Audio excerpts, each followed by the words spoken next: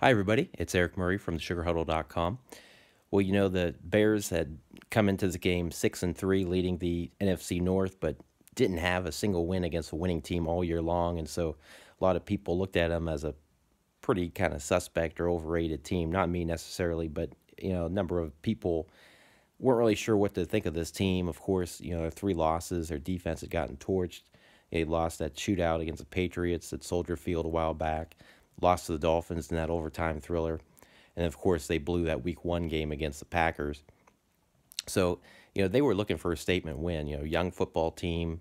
They don't have a starter over 30. Actually, I don't think they have a starter over 28. Any unit of their football team, offensively or defensively.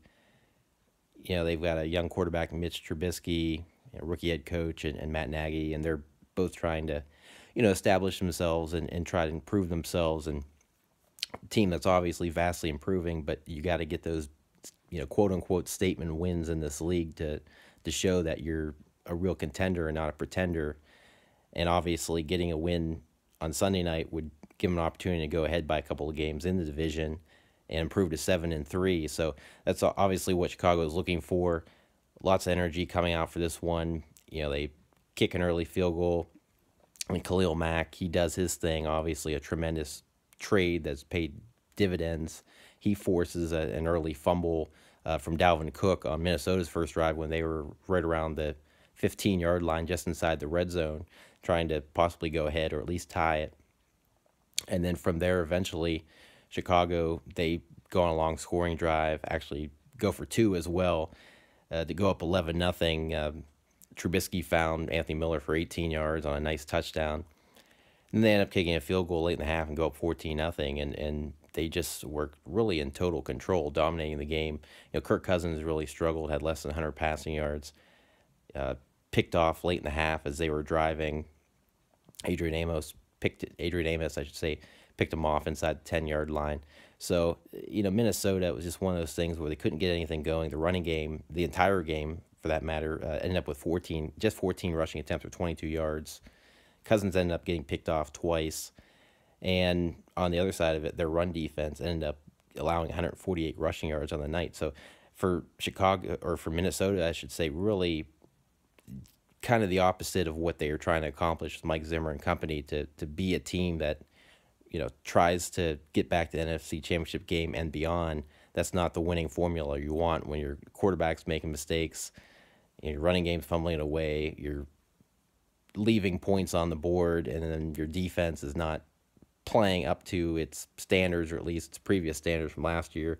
Of course, this Vikings defense have played real well the last couple of weeks, and this week, I can't say they took a total step back, but they definitely weren't on their game like they had been the previous couple of weeks. Let's just put it that way.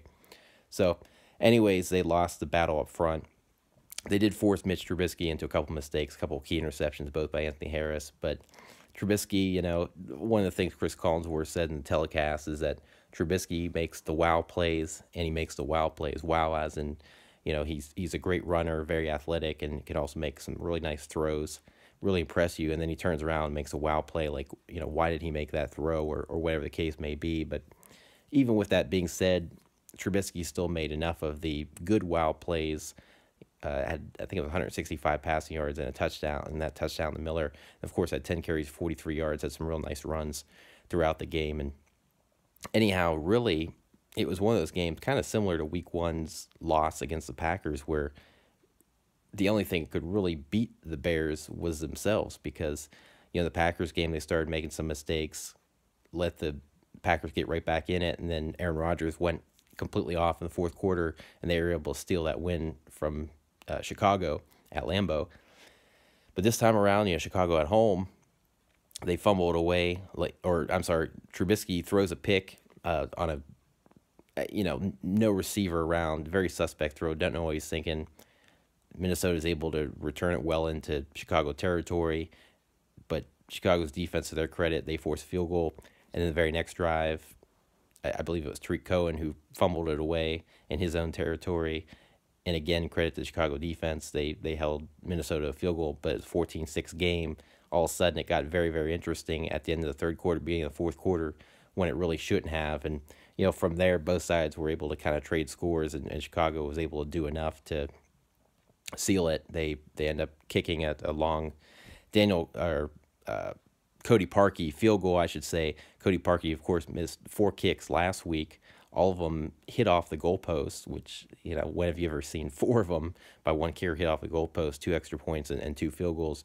And obviously everybody was kind of on the edge of their seat every time he went out to kick, but he made all his kicks this time around, including that one late in the game, make it 25-14 game.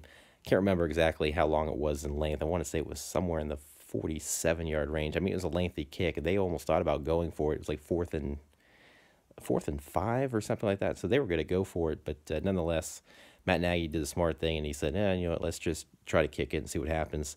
Minnesota ends up scoring late again, but they can't get the onside kick. But at any rate, it was a really impressive win for Chicago. Like I said, I mean, they similar to that Green Bay loss, the only thing that could really beat them was themselves, and they ultimately proved that they weren't going to beat themselves this time out. And that defense between Mack and Hicks, those two guys, Keem Hicks, have just been unbelievable, and obviously a big reason why Kirk Cousins struggled all night long, because he was only sacked twice, but it felt like he was sacked 6 or 7 times because he got hit so much, got pressured so much, and like I said, the running game was completely non-existent, completely canceled out in this one. So, overall, it was a really, really nice effort for the Bears, and even with some of those mistakes and even with some of those missed opportunities, they still were in complete control of this one and got a really, really important win. Of course, they're going to be one of the Thanksgiving games this upcoming Thursday when they play at Detroit for the early game, usually about a noon start time.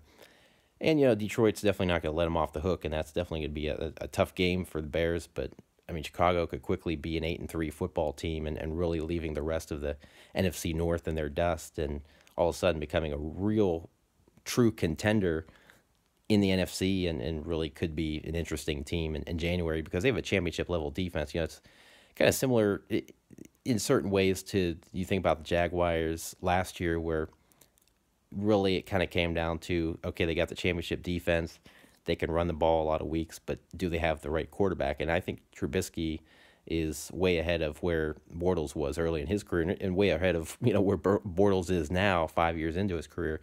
But obviously that's going to continue to be a question going forward. But Trubisky's done some nice things. If he can be a little bit more consistent, not make as many head-scratching throws, I think he'll be fine, and I think he can do enough to really get this team deep in the playoffs.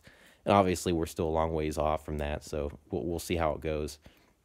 But yeah, championship-level defense, and Matt Nagy, again, very, very impressive. He's an innovative play caller, part of the Andy Reid coaching tree, which is very attractive. And, again, he did some nice things, the way he was able to kind of mix up the playbook and some of the interesting calls he made. And overall, you got to hand it to the Bears. They finally get that first win against a winning team. Going to still have some challenges coming up in the near future, and I think they're going to be ready for it. And again, Khalil Mack, we say it over and over again how the Raiders screwed themselves on the trade, and it just seems that every single week he does something new to really just blow us away, just always forcing a fumble or getting a sack. And Akeem Hicks, if it wasn't for Khalil Mack, he'd easily be the best defensive player on the team, and he was the best guy last year for them and having another great year. So those two guys really form a nice foundation. And the defensive backs, Eddie Jackson, he had the other interception. It was actually a pick 6, and that was a big, game-changing moment as well in this game. But nice win for them. As for Minnesota, they have to play Green Bay the Sunday night coming up. So, all of a sudden, that's a big rematch game, and suddenly that could be, I don't want to say it's a playoff elimination for the Vikings, because remember, they're 5-4-1. But it definitely is for Green Bay, who's 4-5-1. So it's a huge, huge game for both teams. Maybe they'll tie again. That'd be fun. But the Vikings, again, Kirk Cousins has struggled in some of these big games, and the defense hasn't been showing up like it did last year in most games. So we'll see. But Minnesota, they're in a little bit of trouble now, and obviously they'll be in a lot of trouble if they lose to the Packers. We'll see how it goes. But anyways, please go to sugarhuddle.com. Please subscribe to my YouTube channel, and please like my Facebook page, The Sugar Huddle, for more. Thanks.